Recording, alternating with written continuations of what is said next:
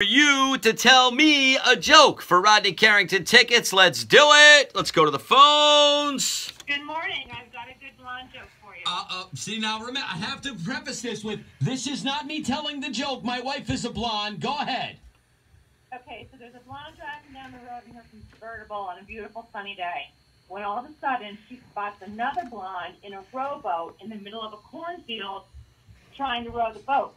So she slams on her brakes and she pulls over and she stomps out. She yells over, "You know, it's blondes like you that give blondes like me a bad name. And if I knew how to swim, I'd come out there and kick your butt." Oh, my God. What is your name? Stephanie. Stephanie, you're going to see Rodney Carrington Saturday night. Oh, goodness. I love it.